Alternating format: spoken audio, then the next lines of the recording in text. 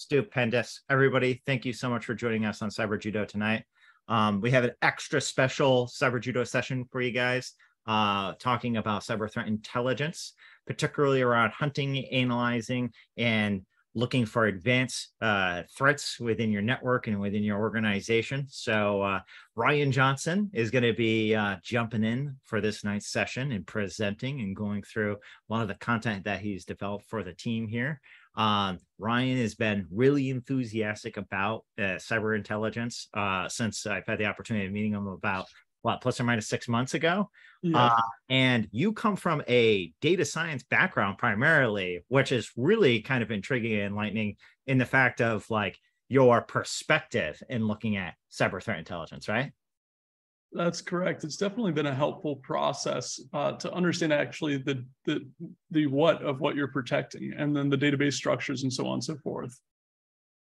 Fantastic. And absolutely love your analytical mindset. So that being said, what I'm going to do is I'm going to try to keep my lips peeped here until you tell me to chime in or anything like that. Travis and myself will watch the comments as you start to jump right into it. And does that sound fantastic? That sounds like a perfect plan. And if anybody has any questions, feel free to throw them in the chat, unmute yourself, anything else. We just want to make this as interactive as possible. So to begin, I'll start actually by thanking Travis and Christian for this opportunity to talk about cyber threat intelligence. So first, I wanted to start with understanding the role of a cyber threat intelligence analyst. So analysts, they're primarily responsible for defending organizations, but the question often comes that how are they different than the blue team in general, or are they even a part of the blue team? And it's important to see their role as almost threat-focused in hunting, because they're looking at mitigating breaches in order to prevent further compromise and inform senior leadership's decision-making. The CTI analysts are more or less investigators. They work to understand who the attacker is. They analyze their TTPs, and they do this for the purpose of building out threat profiles so that they're able to have a better understanding of the risk management framework that their company should have. So CTI analysts serve that preventative and response function. They can range from triaging, vulnerability and risk management support, information sharing, and resource allocation. The strength of a CTI team is its diversity of backgrounds, cultures, subspecializations, education, and personal interests. For example, geopolitics is incredibly helpful when navigating APTs. CTI analysts have that hunters and scouts mindset. They want to go beyond the network, beyond the castle, because they think that the best defense is offense, and getting themselves in the mind frame of an attacker. Real quick thing here. My apologies for interloping. So spooky action at a distance here. Can you refresh us? The CDN is not loading some of the fantastic pictures we got. So just go right up and just refresh it just a couple times there, and we should see some pretty pictures pop up. This is, by the way, I'm not trolling or making a joke. It's not like a Rickroll picture. I like slid in there like, I got you. Okay, yeah, here. Let's scroll down to there we go. Fantastic. Okay, you got the latest version of it. Bing, bada, boom.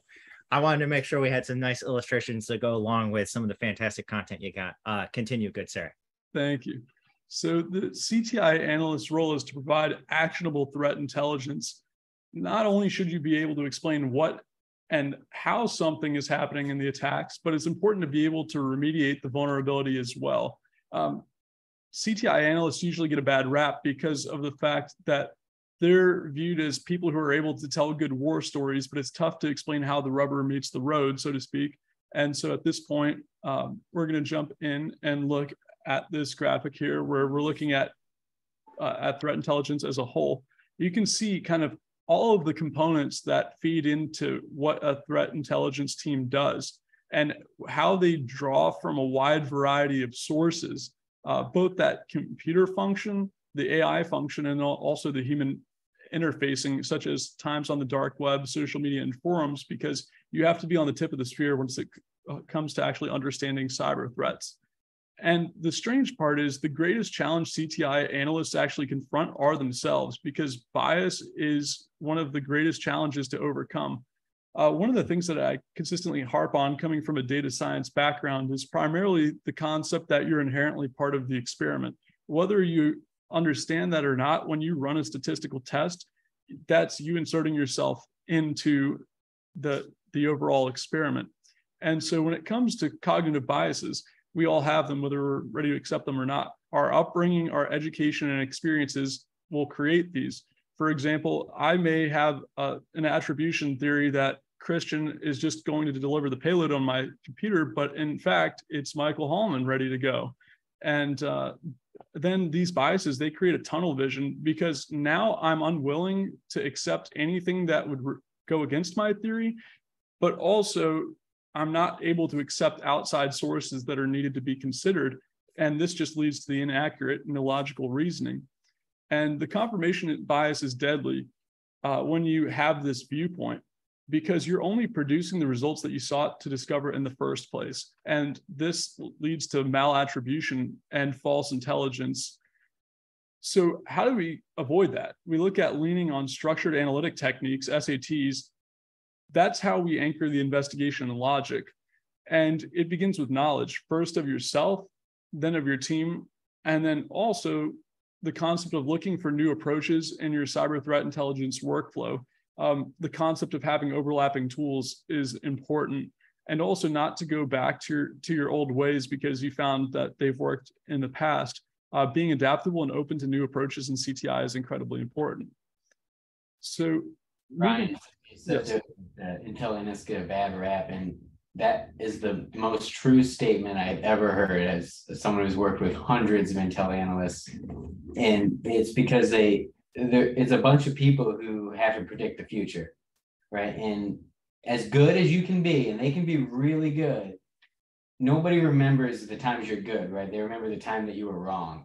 And that time that you were wrong sticks with you as a reputation, not just with you, but with your industry and the perception of the industry. It's such a hard field in that sense to explain to and maintain the trust with everybody else in the industry, all the decision makers that you're trying to feed this intelligence to, when what you're doing is predictive analysis, right? You're trying to tell the future based on what you think the malicious actors are going to do, or the nation states, or whatever intel situation that you're in, right? You are taking in inherently inconsistent and flawed information, trying to rationalize it and fuse it down into something that is actionable, and then providing your best guess for a decision maker to make a defense against. It is something that is not an exact science, but it is treated as an exact science. So I really appreciate that you mentioned it, that they do get a bad rap for that. And it's not something that is unique to cyber threat intelligence. That is everything in the intelligence community. The best analysis you can do is still, at the end of the day, a really, really educated guess. And that's important to understand. You can't hang your hat on intelligence no matter how good it is. Sorry for interrupting. No, that's a really great point. Like you were pointing to, it's almost like being the weatherman and having the forecast exactly switch on you. In military units, the intel guy is the weatherman. We also include a weather analysis. That's great. And so that leads us to the next component of this, which is the types of threat intelligence. There's 4 primary forms: strategic, tactical, technical, and operational intelligence. And it's important to understand these differences, because when you're looking at data, you have to ask clearly defined questions. And when you know the differences between each of these categories, you're finally able to categorize the findings, develop that database if necessary, and establish guidelines for the data collection and processing, ultimately resulting in a threat profiling report. So to go over these 4 types, the strategic, they're important for the higher level audience, like your CEOs, your CISOs, and other executives within the company, in basically trying to plead your case for the intelligence that you're trying to deliver to them. The second type is tactical. This is where your conversations are usually going with your network defenders. You're providing specific information about how malicious actors execute the attacks. And this is critical. The technical part is relating the indicators of the specific attacks that organizations can look out for, especially when it comes to social engineering. And that's another thing that you would tie in with your SOC team. And then the operational is the details of the known security incidents or campaigns. And all of these tie together to have a unified front when it comes to communicating the actionable intelligence plans. And so then that leads to the threat intelligence life cycle. For anyone who's interested in, scroll up just a hair. For anyone who's interested in government working in the DoD or the intel community, which is the whole government really, is 16 agencies. There's a little bit of a difference in this nuance and that strategic in the government. The way they use that word means nation and nation, right? US v Russia, that's strategic level intelligence. The European theater, that area, that specific area would be operational. Tactical would be a very specific area within that. So if you were looking at a specific threat actor that's targeting Kiev, that would be tactical level intelligence. And then technical would be even more specific TTPs within that tactical area. So those terms are used differently in civilian versus government parlance. And that's just an important thing to know if that is an area of employment that you're seeking. That's a great point, Travis. Thank you. And so moving on to the threat intelligence lifecycle, it's important, especially in threat intelligence, not to miss the forest for the trees, because that's how the malattribution occurs and the false intelligence is acted upon, and the consequences of that are dire. So the traditional intelligence focuses on 6 distinct phases that make up what is called the intelligence cycle: the direction, collection, processing, analysis, dissemination, and feedback. And so there's many ways to look at the threat intelligence life cycle, and mostly that's done through the threat modeling process. But as a precursor, when you're looking to begin your threat modeling, it's important to understand your organizational infrastructure. What would attackers actually be looking for that you have? What data? What intellectual property? Where is it located? Who has access to these things? Reviewing the file logs are incredibly important, and having that plan in place is critical. You have to determine what data and intellectual property is your competitive advantage if it's in a business environment. If it's actually in the government role, we know that there are certain insights that the government has that would provide geopolitical advantage to another country. And so it's important to have the plans in place to protect these. So how will the threats affect operational capacity and business continuity? We've seen time and time again with the airlines recently, and now even looking at the railroads, how these threats are affecting their operational capacity and business continuity. The amount of money that's lost, and making that case of how cyber threat intelligence is a critical component of a cybersecurity budget isn't always easy, especially because there's been so many cases of malattribution and failed actionable insights. It's important to build reasonable cases and to have supporting evidence, and to understand what the intelligence requirements of your organization are. If I'm working at Lockheed Martin on the F-35, it's going to be very different than what the intelligence requirement is for my mom and pop shop. And that setup is a critical difference. And that's, for the most part, not having that set in budget to have these large security teams are the reasons why mostly that cyber threat intelligence is outsourced and not a part of a main blue team strategy, just due to the toll on the payroll, more or less. That's a great point. I mean, it takes a tremendous amount of time and money to do a real intelligence fusion center. I mean, unless you're a massive corporation, it's not something that you would have in-house that would be feasible. Having one guy on payroll who's doing threat intelligence for your organization that's a joke, right? I mean, that's why organizations like CISA and all the rest of the intelligence community really exist, right? And other civilian organizations like Verizon's got a massive threat intelligence capacity. AT&T does too. There are a few others as well. Like, it is a tremendous undertaking to set up an Intel capacity. Great point there. And so this is why it's important to take a data-driven approach and ask reasonable questions based on the available data. And that's the key point, is what data is actually available to you. And also, is that intelligence gained? Are those attributes verifiable through other sources? So looking at your internal data with available open source data and doing that cross-check is a key component. So critical to the identification of threats is using that threat categorization methodology, such as STRIDE, which is spoofing, tampering, repudiation, information disclosure, denial of service, and elevation of privilege. Or a value-based risk model such as DREAD, which can be utilized: the damage, reproducibility, exploitability, affected users, and discoverability. One of the things that I'll note, by the way, for some folks is that organizations that are trying to threat model their environments, their infrastructures, their systems, their applications, if an organization is more of a quote unquote Microsoft type of shop, then generally what I would tend to recommend is going with the STRIDE methodology when it comes to threat modeling. The reason being is that Microsoft actually developed it, and Microsoft actually has a free threat modeling tool. It doesn't cost you any money or anything like that, that leverages the STRIDE framework. Also aligns really well with like Azure DevOps, as well as the rest of the Microsoft security ecosystem.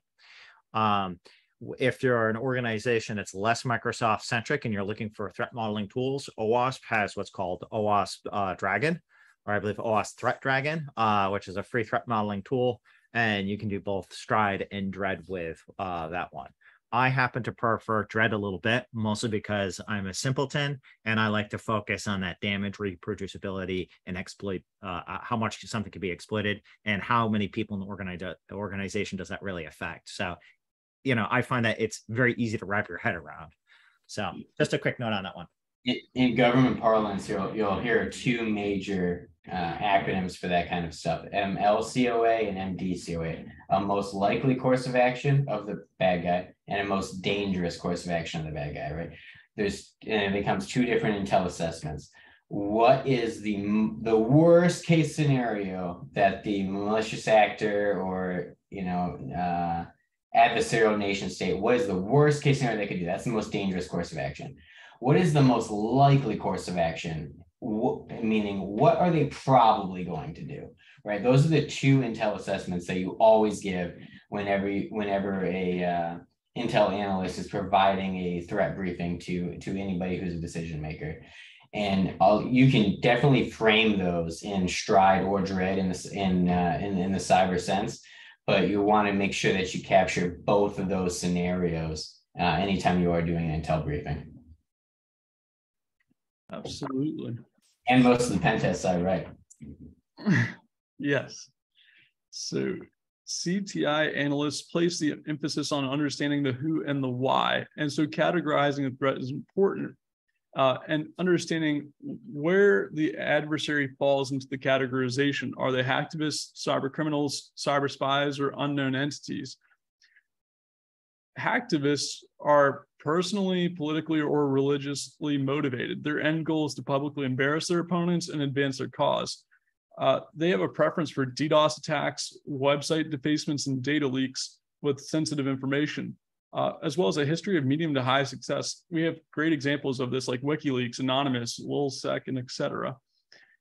The cyber criminals, on the other hand, they're financially motivated. They're looking primarily to target individual consumers by way of social engineering.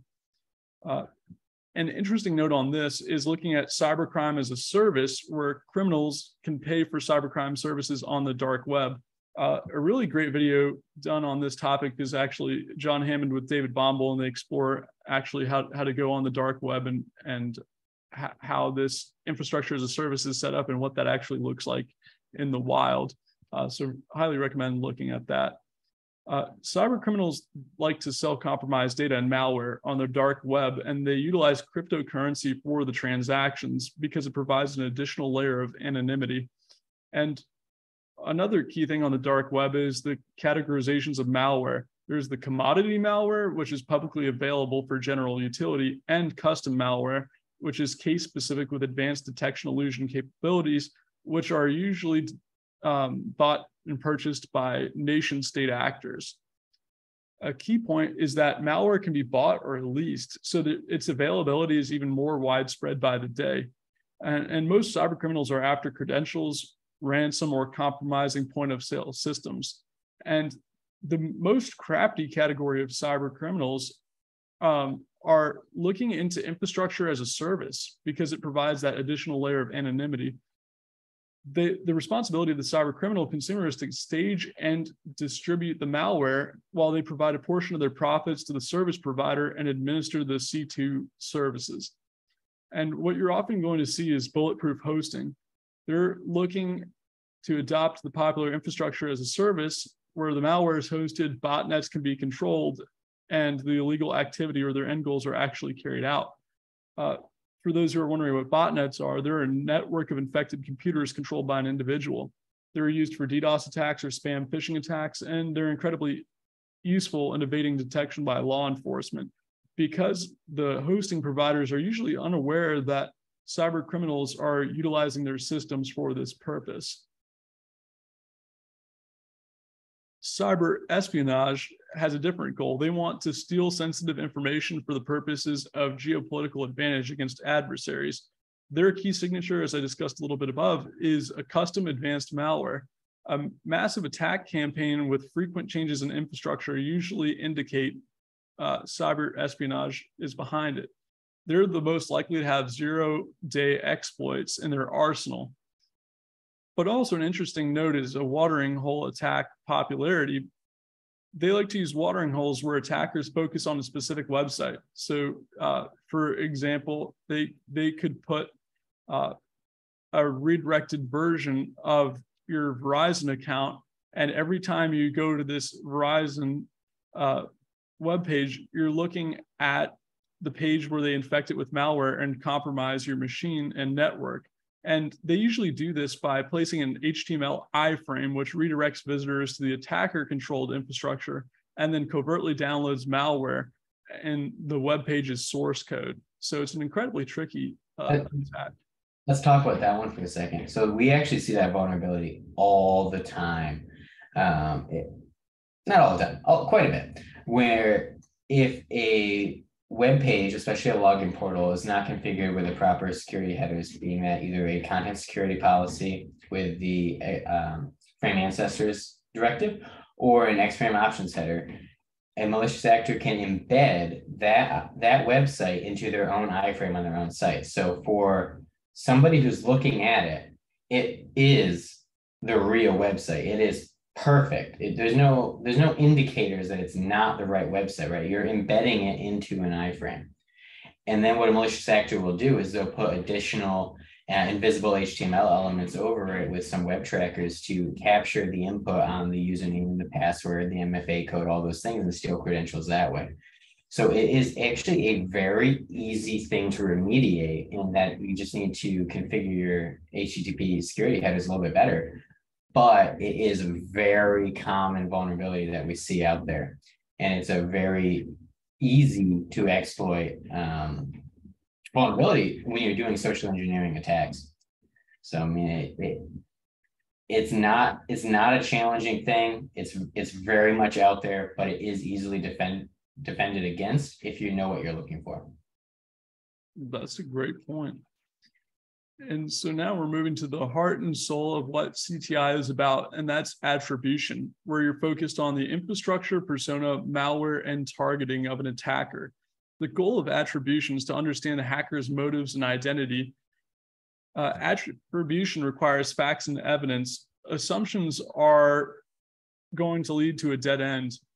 The danger of assumptions is the misguided intelligence that's used to inform decisions on vulnerability management. While you focus your efforts on one front, it opens the opportunities for other attack vectors to come into the picture, especially with limited resources that most organizations have.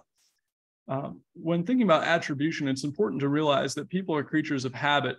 Think about how much can be told about you specifically by open source repositories. Hackers have their go-to tools, attack vectors, and malware, and sometimes it takes a length of time to conclude your investigation. It could take periods of years to gather enough data to make an attribution possible. So in other words, nothing is wasted, and CTI does take an extended period of time, which is where the frustration can grow at the strategic level. So it's important to be able to defend your utility and capabilities as a CTI analyst.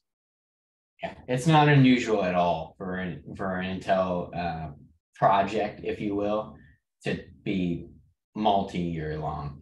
It's a constant process of giving it your best guess, collecting more information, analyzing that information to turn it into intelligence, refining your assessment, and that's the constant Intel cycle that Ryan described in the beginning. Intel isn't. There's no deliverable, right? There's no end point at the deliverable. It's a constant cycle where that deliverable continuously gets updated until the point where leadership determines we no longer need that deliverable, and then the emphasis changes somewhere else. So you're always giving like a, here's a 60% answer, and we're going to try to get to a 65, try to get to a 70, trying to get to a 75. Oh, the priorities changed. Okay, we're going to try to do this other thing. You never win with Intel. It's always something that's changing. Absolutely. And that's to talk to the point that Travis was discussing earlier. We're going to talk about confidence levels. And this is important to state because it's the concept of seldom affirm, never deny. Very often, it's difficult to have 100% confidence in an absolute certainty when you're building out a threat profile. And so the lowest level is low, which is circumstantial and weak evidence that has major gaps. So then the next level is moderate, little evidence with additional secondhand information or circumstantial evidence. High confidence, conclusive evidence from multiple components of the attribution model. And once again, this is the reliance on the framework that you decided ahead of time in order to build out that threat profile. Yes, there's the constant refinement that goes about through the process, but making sure everybody is on the same page when it comes to the threat modeling and the data storage plan is incredibly important, and what is one of the main downfalls in the projects that fail, so to speak. And always consider that the evidence may be purposefully misleading to guide one to false attribution and false intelligence, because if you're an APT, you would like to have another country blamed when it's you, in fact, because the political repercussions are high. For example, we're seeing how China responded to their balloon surveillance, saying that this was a mistake in a weather balloon that got blown off course. But when it was discovered that it had additional intelligence capabilities, then the world knew exactly what the reason for their flight was. So the attribution process, the first step is to gather all the attributable data from all of the sources. And that kind of goes to the 3 V's of data: the volume, like how much data are you able to collect, the variety of data, what sources is the data coming from, and then the veracity. How true is this data? Is it something that you can depend on reasonably? And the second step is to assess the data with a metric and analytic focus. Create the timeline, examine the log files, and extract pertinent information such as the domains and IP addresses. Examine the malware, because these are the basic foundations for building out the rest of the threat profile. That leads to the next step of building the case. What other attributes do you have? Are there strings written in certain languages? What's the confidence in these attributes? Then eventually you're going to get pushed to the point where you have to form your hypothesis. And like all sciences, your hypothesis may be absolutely wrong, but say in a team setting, usually there's going to be multiple competing hypotheses, and each person, almost like a court case, will be defending their hypothesis. So when you have a hypothesis, come to prepared to defend it and have your attributes and evidence ready for your case. And then lastly, are there outliers that can lead to additional attribution theories? The last step is debating. when you're in the war room, so to speak, you have to evaluate the evidence objectively. You rank your competing hypotheses and attributions. You need someone to play devil's advocate, which is usually the rest of the team. One person is defending the position, and you have to be incredibly skeptical of each theory and poke holes in it, find every weakness, because leaving every stone unturned is not the best way to go about it. So working to formulate the most likely hypothesis is the outcome of this meeting. You have to conduct the competence assessment. So you state what you know so far and how confident you are in that. And you create the documentation to support it. And you communicate the knowledge and results with others in the community. Yeah, and just like the Intel cycle, that's a cycle in itself, right? Your Intel assessment, as you go through that attribution and that process of defining where you're attributing a threat and all of those things, that can change by the day. And Dane, who was on the team, was also an Intel officer with me. He'll attribute that can change by the hour, by the half an hour, by the 15-minute increment. And when you are the Intel analyst or the cyber threat intelligence analyst, you need to also not just predict what the threat is going to do, you kind of also need to predict what the devil's advocate on your team is going to do and going to present, because it is often a very adversarial conversation, not in a bad way, but in a inherently like, oh, I don't think they're going to do that kind of way. You need to definitely understand both sides of what you think the malicious actor or the nation state or whoever your threat is going to do, but also you need to understand what your team who's not Intel is going to think that they're going to do, right? Because you need to be able to be that convincing factor to persuade, not necessarily with authority, right? You need to be able to persuade with influence, not authority, to convince the people that are on your team to come around to your side of thought. So it's a matter of making a very cohesive, very well thought out argument of what the most likely course of action is going to be, so that you can preposition your entire team to start that process ahead of time to defend against that most likely course of action. It's tough. It's a tough gig, but it is a matter of understanding. You need to understand both sides of it. You understand the attacker side and the defending side to be able to really make a good intel estimate. Absolutely. And so to look at the baseline attribution tips, it's important to keep in mind the distinction between the hypothesis and assessment. Oftentimes, the competing hypothesis battle is dragged out and even brought into the assessment because it was improperly ranked. And you're at that point not supposed to be making official statements without the sufficient level of supporting evidence and data, and to be honest and candid about your level of confidence in that assessment.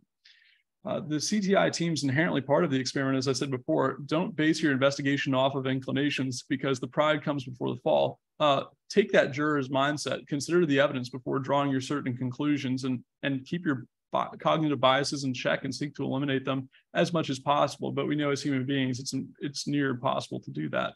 And that's why having a diverse team with very different backgrounds and approaches to problem solving are so critical, because eventually there's going to be enough overlap and experience and camaraderie that's built, like Travis was saying, that you can kind of anticipate where the other person might be coming from. And that will build a better hypothesis in your mind in the first place when you're anticipating that, because of that pressure. Don't rely on someone else's thought process or experience, because in team leadership, there may be that authoritarian model. Oh, somebody's been here 20 years and has done this and seen this attack before. We know for sure that this is a WannaCry. Well, if these team members have valid points, they should have absolutely no problem explaining the supporting evidence for their theories. Also, be consistent in your mapping techniques and document extensively. This is a major downfall. If you're not putting the mapping techniques in a place with consistent framework, and there's evidence that's left out, the whole team suffers, the whole organization suffers, and the intelligence is much poorer as a result of it. just because you don't think that you need that information or data now, it will come in handy later to track the activity. Because there are times where you'll be able to take the inductive reasoning approach and have a threat profile, but there's other times where if you can't group, you have to split and treat something as a separate subject matter, because even though in this investigation, it might not provide additional attributions and hypotheses, there's other times where you may see that same piece of malware used in another investigation. So the other thing is to acknowledge the fact that we're all human. Mistakes happen. It's important to correct them as soon as possible, because if you withhold information after realizing a mistake that you made in this documentation process or your attribution, you don't want the whole team to suffer. You don't want those consequences of malattribution and false intelligence. And that goes to the fact, keep track of your activity over the period of time, collect the evidence, and ensure the proper communication is there, and have that open communication with your team. Also, be cognizant of copycat attacks. There's hardly new ideas under the sun. Oftentimes, they're going to borrow strategies from previously known attackers and slightly adopt. And that's where the generalizations kill. If you're uncertain whether attacks or evidence or TTPs are related, you have to treat the collection as a separate grouping and incidents, because later down in the timeline, you'll be able to group them if they are indeed related. Real quick item here. So Michael Hallman brought up a really great point. He said, when do you all decide what is the right hypothesis to move forward with? How often after it's been decided is then debated again? Is there a time where it's off the table and it's been decided to move forward? Or does it really always be open to interpretation and review? Getting a group of experts to agree seems inherently difficult. Indeed, that is correct, that last statement there. You want to take that, Ryan? You want me to take that one? Oh, well, you can go first. Okay. It's always time bound. Anything that's real intel, real situation, there's always a threat, right? There's always a situation that is holding people's feet to the fire where you need an answer, you need it now. You don't have 2 years to make a full-blown academic study with a thesis statement and an entire publication, right? So you need to give the decision makers, be it the commander if you're in the DoD, or the director if you're in the DHS, or the COO, CEO if you're in the private sector, you need to give them your best estimate of the intelligence situation whenever they need it. And that's a challenging part for intelligence analysts. You might need 48 hours to get a good handle on the situation. You might have 4, and that's the name of the game when it comes to the intel work. So anytime you give an intelligence estimate, or which is, what we call, your assessment of the situation, your recommendations of the situation, you are doing a probability estimate of what you understand of the situation at that moment, and it's always going to change. So what you have to do is, if the commander or the boss needs an answer in 6 hours, you give them an answer in 6 hours. But in 6.5 hours, you go back to them and say, hey, I've learned this new stuff. This is the big important change to that previous estimate that you need to understand.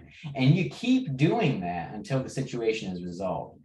And that's what makes intel work a little bit different than other work, is that it doesn't end until that situation is over. And that situation could be a very long process. I couldn't agree more.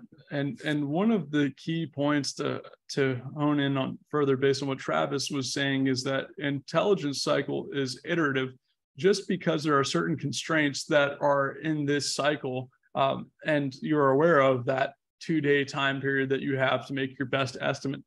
In a sense, you also have to think of yourself as an archivist, because there may be further campaigns down the road that the information and work you're doing now is going to be applicable for. And so when you look at the iteration, there may be something that you missed the first time that when you're reviewing the archives and considering new evidence at a later time point may lead to a better threat profile. Yeah, and that threat profile might go on for weeks after the incident is closed out, right? Because just because that incident ends doesn't mean that threat as an entity ends. So even though, this process that might be engaging the entire SOC and the entire threat intelligence team might be contained and closed out on a Friday, the intel work of that to understand that who, what, when, where, and why, and how, that's going to continue on well beyond that. And those intel estimates to make sure that the parties that understand it, the defenders, really understand what kind of threat actors are targeting them, that needs to continue on well past that to make sure that they have an understanding of the environment even beyond that engagement. Absolutely. And one of the important rules to keep in mind when it comes to the generalizations is the rule of two. If you're using the diamond model of intrusion, you have to look for the overlaps and the intrusions in campaigns, identify unique characteristics, and map them. It's a deductive reasoning strategy that's really effective. Don't ignore transport layer security because they're helpful in finding the C2 infrastructure. Think about the TLS certificate and what that evaluation provides you with. You have the subject alternative name, which identifies the host names or IP addresses associated with the certificate. You can look for self-signed or unknown suspicious certificate authorities. And then you can look at the validity period of the certificate because that also is an important attribute to understand. Has this been, has the lifespan of the certificate been 2 years, or has it just been 6 days before the attack? That provides a better indicator into which group is likely behind the attack. And then look at the certificate revocation status checked by the CRL or OCSP. Another element when considering the data is that data pivoting is essential to domain evaluation. Identify the domain and what it tells you. Start with the single attribute that the domain provides. Pivot. What other data points do you have that could shed light on this domain, and then validate? And so then now going to the common attribution mistakes. Don't consider a DDNS infrastructure for attribution. It's an additional cloak of anonymity. The root domain is owned by the DDNS provider, while the subdomain is the attackers. But there may be providers and themes that are overlaps, but these by themselves are not enough to carry forward with great confidence. It's important to map out the domains and hosting IP addresses with the hopes of identifying the C2 server. When looking to see if there are multiple domains hosted on the same IP address, don't conclude their relatedness or unrelatedness without serious consideration. And this has to be rooted in research. Avoid the attribution arising from domains registered by brokers. And it's a really interesting situation, something that I just learned about not too long ago. There's oftentimes many investigations that provide incorrect attribution because they include all the domains registered by the same broker and say, oh, this is a single attacker, when that's actually not the case. This can mislead the future cyber threat hunts. And the registration information from the brokers is worth looking into, but most of the time, attackers know if there's pitfalls in data privacy and protection and will avoid them. So that's why the registration information from the brokers is not always available or reliable if it is there. So also don't automatically base attribution on publicly available hacking tools. Consider it part of the data collection necessary for documentation and analysis. Attackers will often do their best to avoid custom tooling. They're going to try to live off the land because the more that they give away in terms of tooling, the more attribution and intelligence is going to be gathered on them, and they're aware of this. But malware is slightly different. When malware is first released, it's going to be released from somewhere, from a particular group, but we'll see it retooled in different campaigns. And the malware life cycle is really interesting because multiple groups can be using it within the end of the week. You have to look at the TTPs. Look at malware zoos like VirusTotal, Hybrid Analysis, Joe Sandbox, et cetera, because this is incredibly useful for CTI collection purposes. Another point is to be cautious of unjudiciously incorporating trusted sources into your threat feeds. Just because CrowdStrike may come out with their latest CVE and publish it ahead of anybody else doesn't necessarily mean that you can rely on that until the confidence level is exactly where you need it to be. Oftentimes in the industry, when you hear big names, you're like, oh, this must be the case. But there's been several instances where smaller firms have actually done more extensive research that reveals the malattribution that took place in establishing that theory. And that gets back to the heart of the data discrepancies. Is your internal source data matching the open source data? Are there trends? Have that statistical rigor and data reliability. Let's see, are there any questions in the chat? No, Jackie had a really good one, but I think Travis had the perfect answer to it. So, her question was, how often is too often to update other team members on new intel?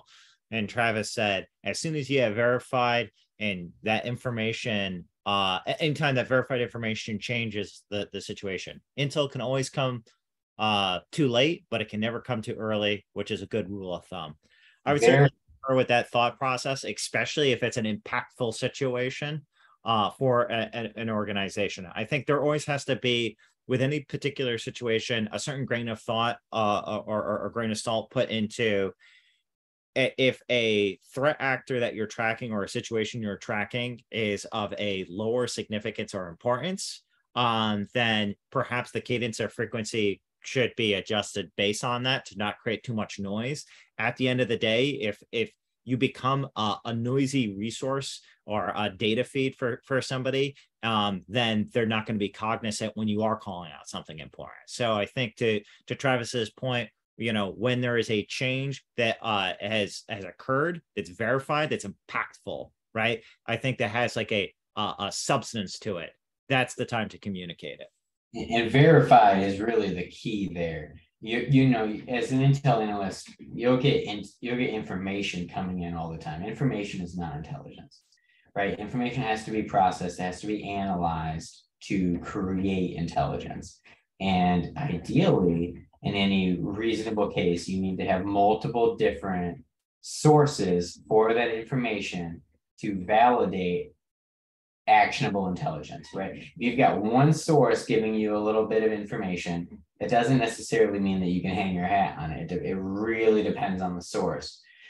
If you provide one single source information that turns out to be not true, as an intel analyst, that's a resume updating producing event, right? You need to make sure that you have corroborating sources, you verified that intelligence before you push it up, because pushing up no intelligence can sometimes be worse than pushing up bad intelligence, okay? It's very, very, very important to either make sure that you have corroborating sources or make sure that the decision maker understands that the information you're providing them is coming from a single source.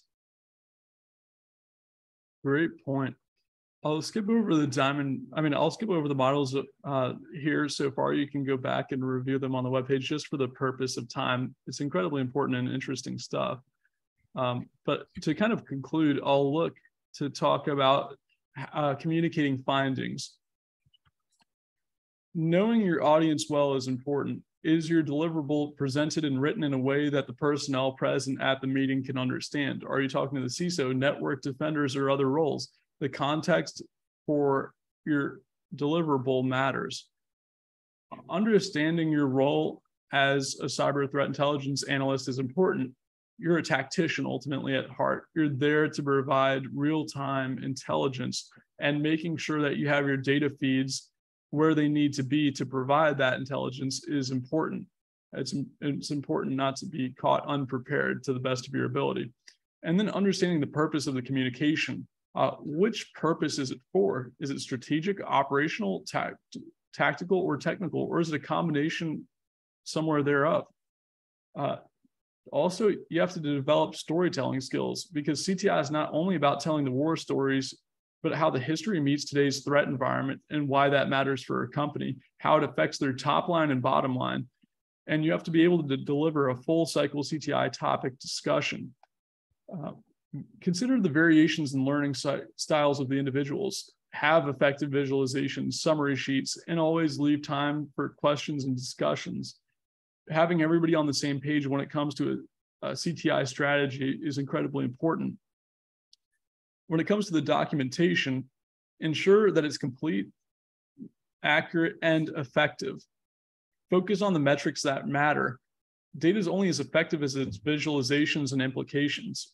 Why is this graph important to me?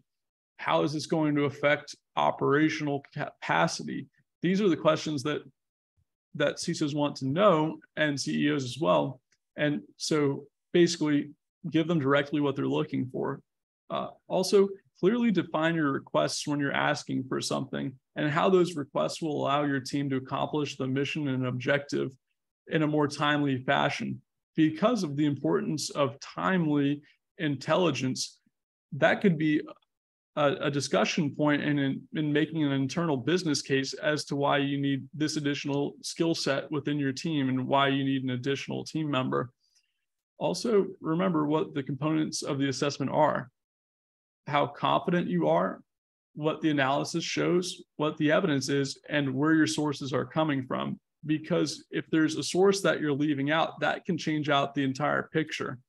And staying up to date with the latest trends through reliable news sources, podcasts, social media content, books, courses, and the dark web is a really great way to be in the know and to provide that timely intelligence in the context for any new situation that you can face.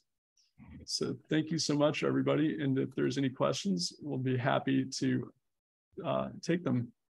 I'll just add that from all the things I've said, people are probably dissuaded from a career in intelligence because they're talking about how hard it is and how it's a constant thing. It is an incredibly rewarding career. It is very challenging, but it is having your fingers on the pulse of things that are really, really important at the time that they are. And it is super, super cool. When you do look at it, though, if that is a path that you're looking to explore, either as a cyber threat intelligence or just as an intelligence analyst for any particular agency or organization, be aware, though, that as an intelligence analyst or intelligence officer, whatever you may be, you are an enabler to the decision maker. You are not the decision maker. And that can be something that people don't really understand, especially in like military organizations. I've had many instances, and I'm sure Dane has as well here, where I've had very solid intel. Like I've had geospatial, satellite imagery. There, the enemy is aligned this way. I've had signals intelligence. The enemy is aligned this way. I recommend to the commander, you should do this thing because the enemy is aligned this way. And they say, no, fuck you. I'm doing it my way. Okay. Sometimes you just have to understand, like, you provide the intelligence estimate, you provide that intel, the decision maker makes the decision. Sometimes they will follow your recommendation, sometimes they will not, and you have to be okay with that. And that can be a very challenging, very emotional event for some people in the intel community. It is a part of the game, but I'll tell you that it is a very, very, very rewarding career field if that is something that you want to do. So fantastic points, and thank you for noting that, Travis. One of the things I want to demarcate on for everyone to know is, so the majority of what you and Dana have been speaking to is based on your military experience in general intelligence, correct? Not as much cyber threat intelligence for the military, correct? Some degree of cyber threat intelligence for the military, but general military intelligence, correct. Okay, stupendous. So one of the things that from an insight standpoint, so Ryan, based on your research and what you've seen experience-wise, what are some of the key differences that exist when it comes to cyber threat intelligence between the military, regular federal government agencies like CISA, and enterprises? Sure. So the key thing is actually the chain of command and how that follows. I would say widely varies, not necessarily so much between the government and the military, but also especially within organizations. Also, the constraints that they're facing are entirely different in landscapes.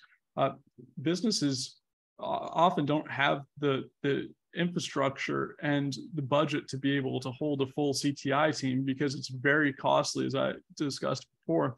Whereas that's not usually a problem for the government or the military. In fact, there could be so many sources of intelligence that it becomes impossible to sort through in a timely manner. And that's a different limitation that the government and the military is facing, but it's also because they're looking primarily after advanced persistent threats. Not that businesses aren't. For example, Sony, they were hit by North Korea. And that's an important consideration, that businesses aren't always exempt from APTs. And another reason that it's important to have a full build out capability in your CTI department, because Sony was financially ruined. I think they were projected to make like $80 billion from that movie, and instead grossed less than 8 million in the end. So it was a huge loss from something so simple. And then the last thing is also the skill set and training is widely varying in cyber threat intelligence, because unlike something in pen testing where there's a little bit more defined history of what a good pen tester is in terms of education, skills, and experiences, in cyber threat intelligence, that's not necessarily the case. Like, for example, if I go on LinkedIn right now and I ask 20 people in cyber threat intelligence, what are some of their recommended certifications, they're all going to come up with different answers for the most part. They'll say there's fundamental knowledge like Security Plus and perhaps CISA Plus, but beyond that, they'll say that the certs are very niche. So then you're looking at things like, oh, is somebody more of a general analyst, or are they doing endpoint detection and response? Because that education is going to widely differ. And so those are just some of the things that differ between all of the organizations in terms of size and capacity. Wowee, that was a really great breakdown. Thank you for that insight. And then for someone who might be interested in deep diving into CTI and playing with some of the initial open source tools, what would be like 2 or 3 open source tools that you would suggest for them to start kind of playing with if they were intrigued? Well, for open source tooling, there's such a wide landscape when it comes to that. But honestly, doing web scraping is incredibly effective for open source intelligence. Scraping Twitter, looking to connect through the dark web and finding different forums are oftentimes where you're going to find the latest developments and what people want to know. I think a while back you did the OSINT tooling, Travis. What were some of your favorites? For general OSINT, there's a ton of them. I mean, there's Harvestry and OWASM Mass. I mean, there's here. I'll post a link to that particular resource into the chat. So that's great for open source intelligence gathering for pen testing. But what I was actually hoping is, so we did a whole session on Maltego. Maltego is one of the premier tools that is not open source, but it is free. We have a session on it. Travis, you could post a link for that as well. That would be fantastic. But Maltego is a fantastic solution for being able to collect, scrape, and gather massive amounts of data into a singular place, and then to take that data, categorize it, and visualize it, which is very, very helpful for CTI teams to be able to determine some of the patterns between things and how they kind of connect together. And this way they can kind of be able to establish maybe certain pieces of evidence corroborating one another, right? And then be able to establish who that particular threat actor might be, that kind of stuff. I think, Ryan, one of the ones that actually I think you've played with quite a bit, and this works well to your data science background, is ELK-STAX, right? Elasticsearch, Logstash, and Kibana, right? And pretty much every major SIM out there, at least the open source based ones like Waza, right?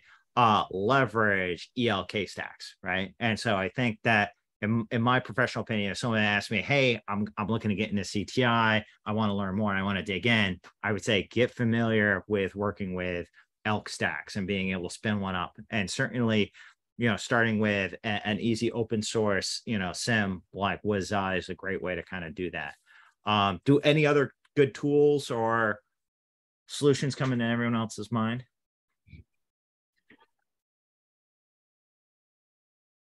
No? Okay. Give me one second. I know we got just a couple more moments here. I would say If there's another tool that I would recommend when it comes to threat intelligence, believe it or not, it's adjacent with forensic analysis. Because usually what happens is when a malicious actor starts to gain access to systems, or they're starting to attempt something and they start to hit your radar from a threat intelligence standpoint, they've already done some level of damage. And so Autopsy has been a fantastic open source tool that I've leveraged in the past, that when a particular system, like on the outer echelons or outer shell of an organization, gets compromised, right, or I need to pull a bunch of logs and data from it, I can quickly image it and then analyze the entire file system, all the event logs, and it'll look at all the metadata and break it down into beautiful timelines. So again, it's a fantastic tool. And I think that that can help threat intelligence analysts being able to then pull back and look at what those timelines are, what artifacts are on a particular file system or on a particular server, and then line that back to some of the TTPs that they might see against like the MITRE ATT&CK framework, that kind of stuff. Now, I know that we're just about at time here, but Ryan, you did a fantastic job of breaking down some of those models, and you called out the MITRE ATT&CK framework above. There's a little breakdown for everyone on that. I would say, for everyone who's on the call with us, take the opportunity to go through this in further detail and dig into that. It's particularly helpful because the MITRE ATT&CK framework, what's really, really cool with all those TTPs. So, when a malicious actor is gaining access to a set of systems and they're trying to compromise an organization, and, they perform lateral movement and persistence and all that kind of stuff, they're leveraging the same types of tools, the same type of methodologies, the same type of techniques. They're always targeting the same type of organizations. Like Fin7 always likes to go after a certain set of organizations with a certain set of vulnerabilities. So what you can do with the MITRE ATT&CK framework is, once you start to identify some of the TTPs with the potential malicious actor you're working with, you can actually map that back to an advanced persistent threat that's then documented in the MITRE ATT&CK framework. And then you can see the shit that they're going to try next. You can see all the other things that they're going to try to pull next, all the other tools that they're going to try to utilize next, all the other vulnerabilities and weaknesses that they're trying to look for, right? This way, it gets you ahead of the curve of when you see a threat actor trying to attempt something, and you can profile them, you can identify characteristically what they might try to do to you in the future. And here, I'll just provide one quick little example for folks in the chat. Here is a great example of like a ETP 12. So this is group 5 when it comes to the MITRE ATT&CK framework. Just drop that right in the chat. So again, with the MITRE ATT&CK framework, we can essentially track adversaries. We can compartmentalize them, categorize them down to their TTPs. Once we start to identify who's trying to pull shit against the organization, who's targeting the organization, then we know what type of stuff they might try in the future. We can then focus our priorities and our time and our energy and our resources to those particular strongholds, which we believe they're going to try to attack next.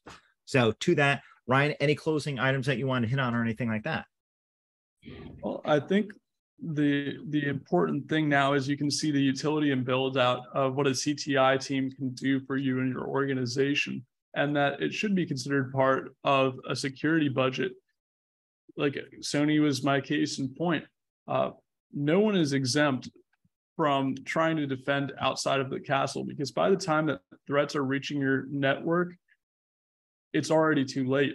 If you don't have an idea of how to contain and respond, and the effects of the attack on your top and bottom line for business, but also on national security as a whole when it comes to things like critical infrastructure. If railroads come screeching to a halt and airplanes shut down, it's a very scary day. And so that's why providing timely intelligence and making sure to keep that in mind when you're going about the rest of your studies, and kind of taking the framework of how a threat intelligence analyst might think could provide a greater benefit, both as like a SOC analyst, as a pen tester, and pretty much in every facet of cybersecurity. So if there's any time you all want to discuss anything in cyber threat intelligence, I'm always around, and feel free to shoot me a message.